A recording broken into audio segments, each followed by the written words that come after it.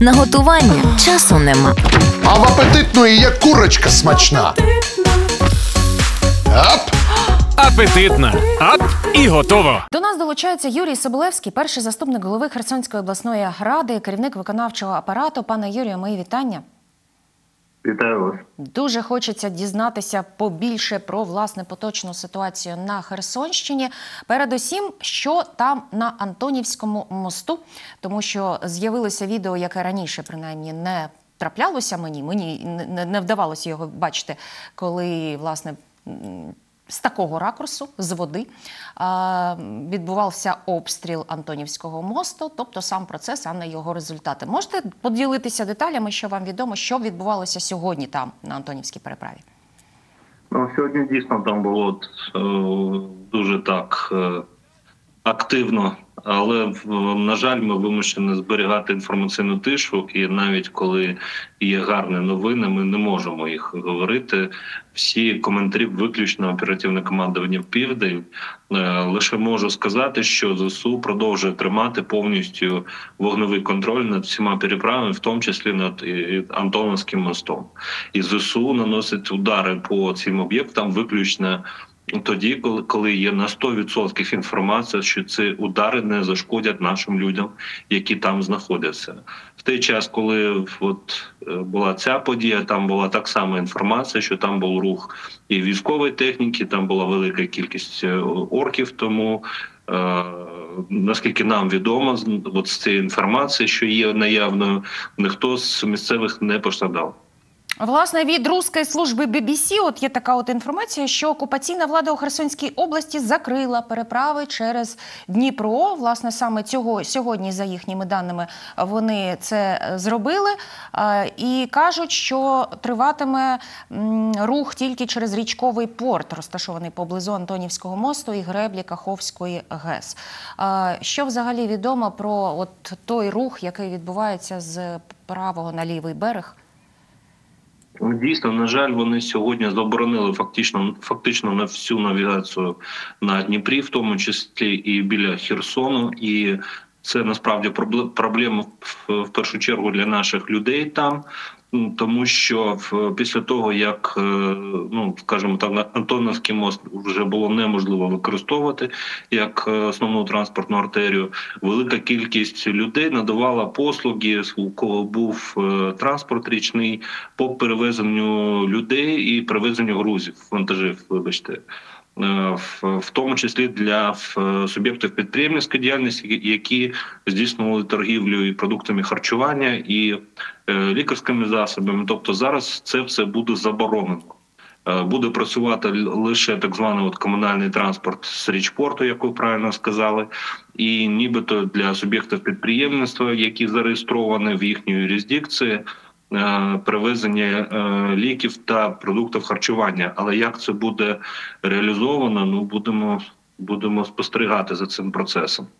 Що залишається людям зараз на тимчасово окупованій території Херсонщини от в таких умовах? Який у них є простір для дій, для маневрів?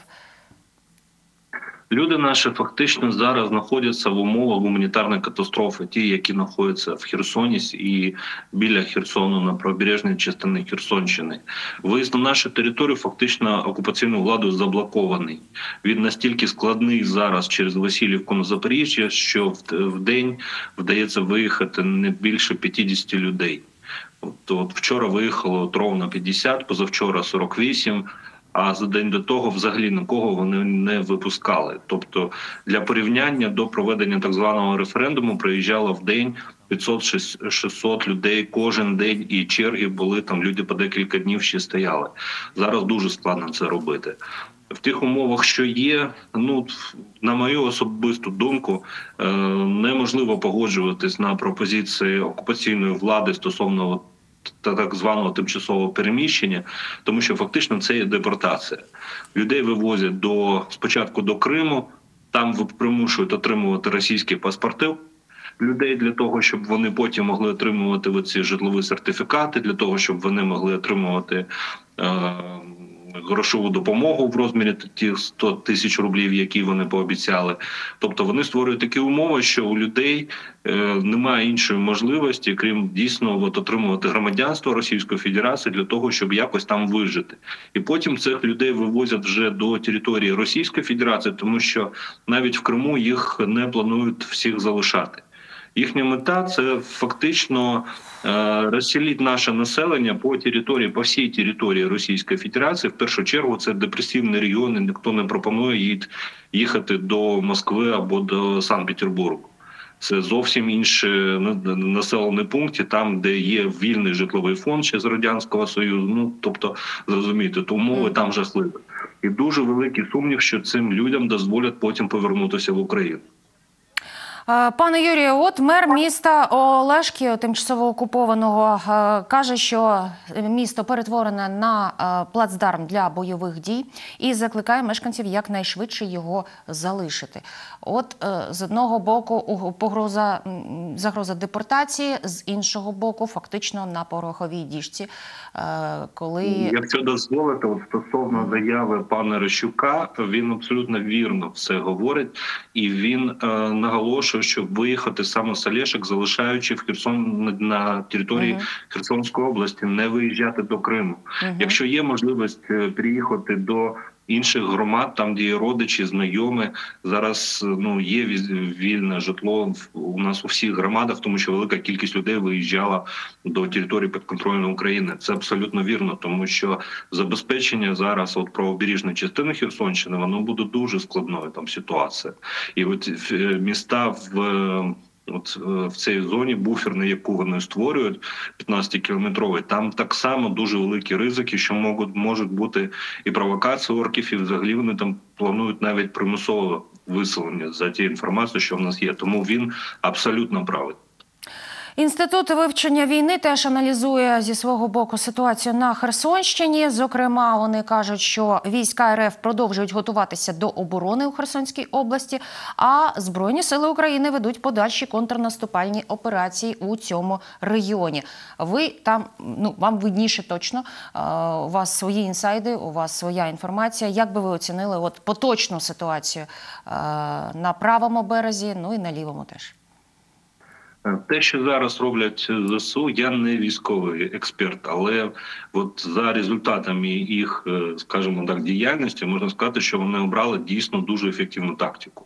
Тому що кожен день є інформація про те, що знищуються важливі об'єкти військової інфраструктури Російської Федерації на окупованій території. Це і військові склади, і скупчення техніки, і центри прийняття рішень, їхні засоби ПВО. Тобто ЗСУ працює там ефективно. І при цьому вони не роблять намагань робити бліцкриг, тому що там він зараз неможливий насправді.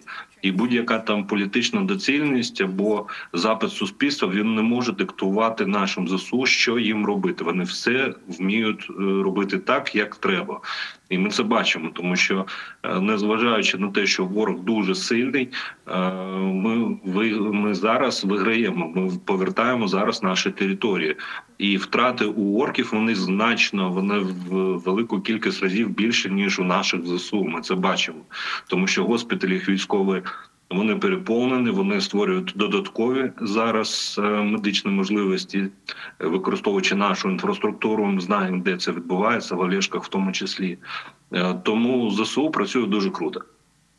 Настільки круто, наприклад, як в сили протиповітряної оборони наші, які, зокрема, знищили системи ворожі ППО в Херсоні. І Сергій Хлань нам про це повідомляє. І чи можемо ми сподіватися, що хоча б трохи менше Миколаїв будуть кошмарити? Там не зовсім так, на жаль. Там не було знищення саме з засобів ПВО, і якщо можливо, я не буду коментувати цю ситуацію. Добре, дочекаємось більше офіційної інформації від, власне, Генштабу. Про процеси на визволених територіях хочу у вас запитати, власне, ті населені пункти, які вже вдалося повернути наш український прапор. Що там зараз? Як люди повертаються, не повертаються? Що вдається відновити? Наскільки активно ці процеси йдуть? Або, зараз не Ці зовсім до цього? процеси насправді йдуть от настільки активно, наскільки дозволяє там ситуація. Там насправді, ви правильно сказали, люди повертаються, незважаючи на те, що зараз це дуже ризиковано, тому що, ну, по-перше, вони час від часу орки обстрілюють ці населені пункти. Крім того, там ще проводяться роботи з розмінування територій, тому що сюрпризів орки оставили велику кількість, і, на жаль, у нас є там втрати і серед місцевого нашого населення, і, на жаль, і втрати серед нашої нацполіції, яка займається розмінуванням. Так само там була у нас трагічний випадок. Коли до цих населених пунктів є доступ вже у цивільної влади, обласна військова адміністрація робить там все для того, щоб поновити нормальне життя. Завозиться гуманітарна допомога, забезпечується доступ до медичних послуг, робиться евакуація там, де це є потреба, але люди відмовляються виїжджати насправді. Там навпаки люди повертаються. Зараз до цих населених пунктів там, ну, інфраструктура, вона, ну, дуже пошкоджена насправді. В деяких з них там 60-70% руйнувань. Але зараз там, де це можливо, поновлюється і газозабезпечення, і електрозабезпечення, тому що, ну, попереду зима, і якщо у людей не буде газу, не буде електрики, їм буде дуже важко зараз. Крім того, тут завозяться і будівельні матеріали, роздаються людям для того, щоб вони могли робити там невеликий поточний ремонт там, де це потрібно. Роботи ще дуже багато насправді, але робиться дуже багато сьогодні. А наскільки активно люди повертаються? Чи все ж таки так, це такий спокійний процес? Або люди прагнуть у свої домівки, навіть якщо там, ну, важко жити, особливо з огляду на сезон? Повертаються люди.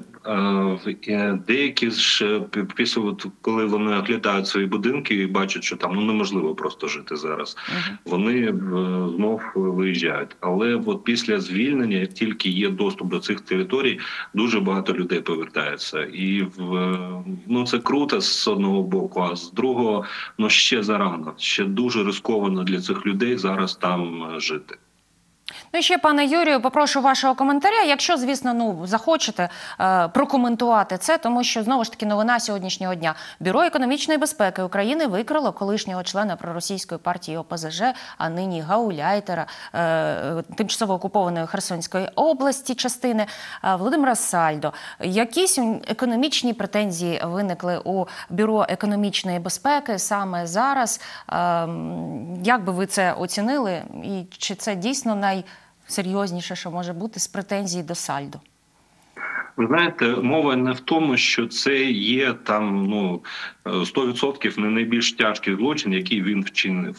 Тому що, якщо в порівнянні з державною зрадою, ну, немає більш таких важких злочинів.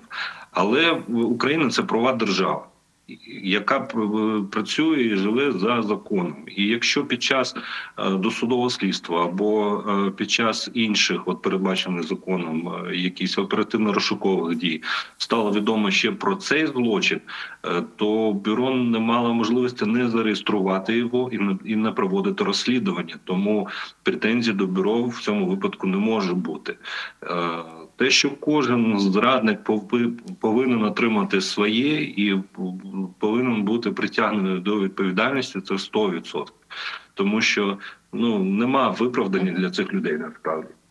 Ну, у Сальдо там взагалі цілий букет тих злочинів, які він вже вчинив проти України. І дай Боже, для відповідальність для нього теж наступить. Я дякую вам надзвичайно за те, що долучились до нас у марафоні «Незламна країна». Юрій Соболевський, перший заступник голови Херсонської обласної ради, керівник виконавчого комітету. Ще раз дякую.